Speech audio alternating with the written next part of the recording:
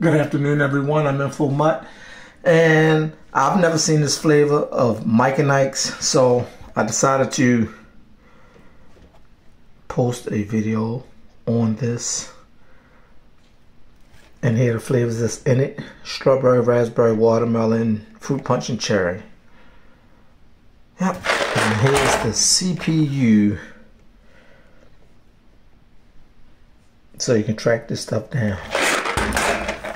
Like I said, by the way, I bought like 3 boxes. They were like $1 at the Dollar Tree. So, by the way, so please rate, comment, and subscribe. Comment if you know how these taste. Comment if you don't know how these taste. And please always remember to treat each other with kindness and respect, because you will want someone to treat you with kindness and respect. Thank you for watching my videos.